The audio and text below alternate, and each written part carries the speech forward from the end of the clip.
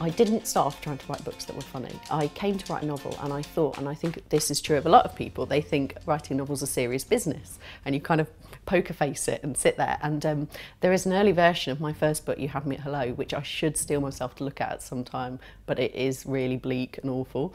And it went a bit horribly wrong.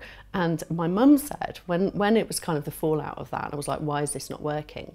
My mum said, the thing about you is you're funny. And it was genuinely a real surprise to me. I was like, am I?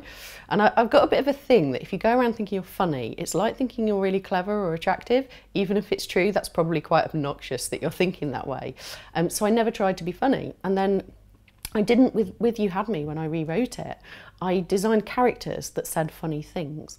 And when, particularly Mindy in that book, she just was this kind of idiot savant character that said all kinds of stupid things that really made me laugh. And that was how I sort of found my way into writing something that was more funny. But even now, I think if you sit down self-consciously to write, I'm going to be funny, you're not going to be funny.